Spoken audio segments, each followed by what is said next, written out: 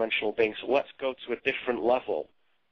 And from that level, you can see more of the map of your own life, and you can say, okay, there is an autumn, there is a fall, but there is also a winter, which looks even weirder. But then there's a spring, and then there's a summer, and that cycle repeats. And what these calendar systems do is map that at the local level and at the macro level, if you like.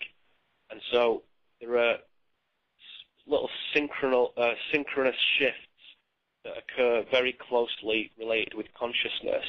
And there are little ones, and there are medium-sized ones, and there are big ones. And it seems to me that we're on the edge of a big one at the moment, which is what I think of in my own philosophy, if you like, as a seasonal change. Now, my view on this is that the seasonal change that we're going to experience is going from winter into spring, if you want to use that metaphor. Mm-hmm. And we've lived in winter for so long that even though spring seems like quite a nice prospect to the rational mind, it's still scary because everything that we'd associated with that previous season and all the systems that we've built up to deal with it and engineer it and manufacture it and perpetuate it, all those things will be obsolete. They won't ever be needed again. So for those people who have completely and totally lost themselves in the narrative of wintertime, they're going to struggle because that's going away now. Something completely different's coming in. And as a spiritual person, one has a little bit of an advantage over those people. Not a big one, just a little one, in that psychologically we're more prepared for that.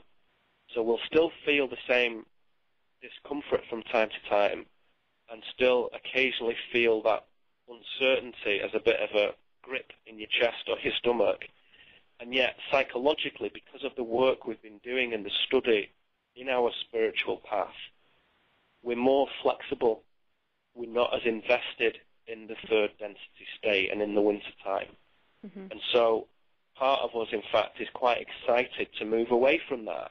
But as long as we're doing that with the right virtue, to use that rather old-fashioned word, then that's okay, because me too, I'll be very happy to wave goodbye to conscious winter time and jump into the spring. It'll be a wonderful thing to see those first new shoots and flowers opening up. How wonderful to see the green return after all the grayness and darkness. But that's because I've done decades of hard work on myself to decondition myself, to purify my consciousness, to lower my egoic mind, to increase my humble attitude in life, and all those things that we understand about spirituality. And if you haven't done that, the prospect of a seasonal change is just very, very odd and very scary.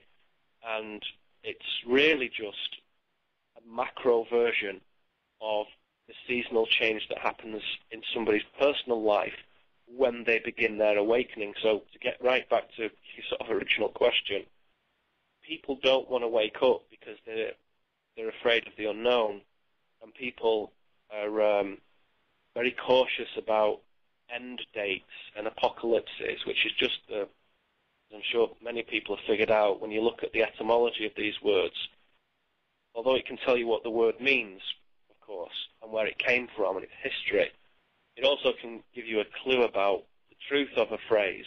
So an apocalypse really is just the lifting of the veil at the end of the age.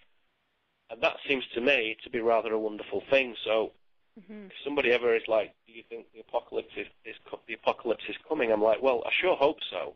I really hope it is, Whatever word you want to, however you want to describe it. Yeah.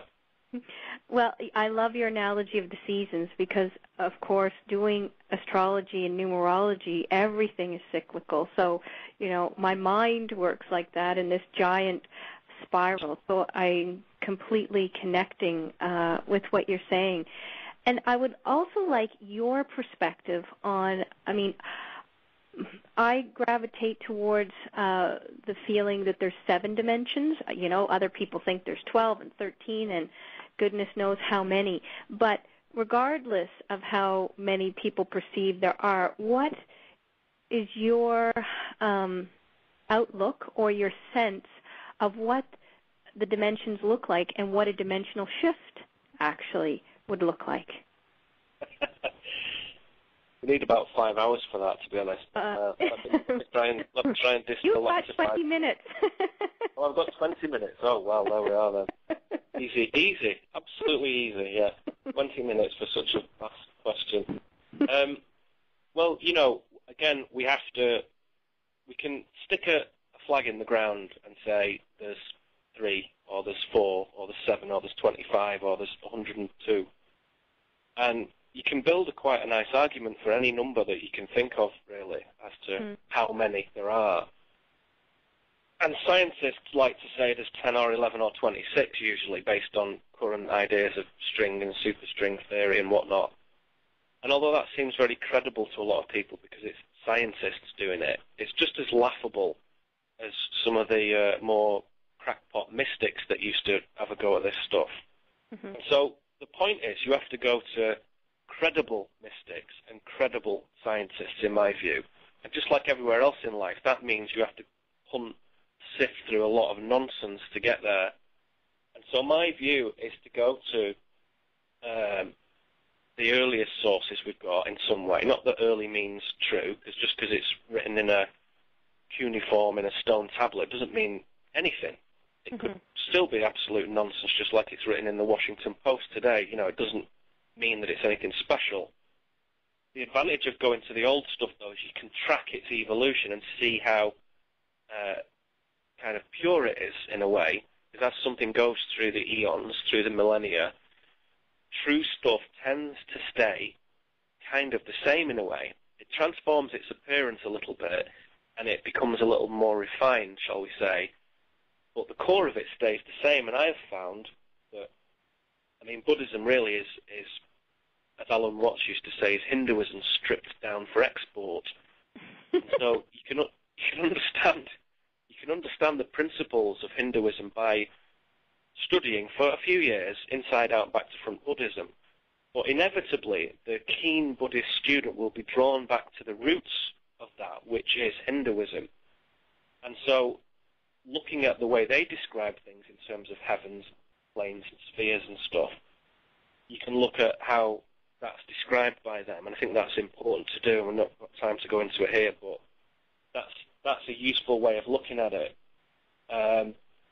My understanding has been shaped to some extent by European esoteric schools, all different kinds of systems of occultism and magic and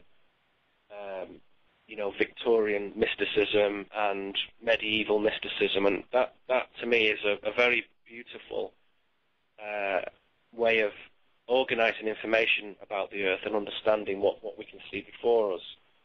And then a little later started looking at the popular end of quantum physics, because quite frankly that's the only part I can understand. As soon as it's real quantum physics, my eyes just glaze over, really, because I've not been trained to engage with the information at that level. But fortunately, I've known just a short time ago, became very friendly with a physicist, and so I always just get the the potted history and the bullet points, the cliff notes or whatever from him. That's been very useful. But I would say, to give you a sort of fair answer, I say there are 7 densities. Okay. When I say density, what I'm meaning by that is a level of energy that is organized in a particular kind of way. And if you say density to a scientist, they're going to kind of get all worked up because they think that they know what density is. Yeah? Because they deal with it as classically as mass per volume. But there are many types of density. There's like linear density, particle density, Planck density, charge density, tensor density, lots of different kinds. When I'm talking about density, I'm talking about it as an organizational layer of information, a density of vibration, we might say.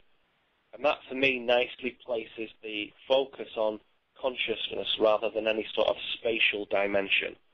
So if you say dimension, again, people think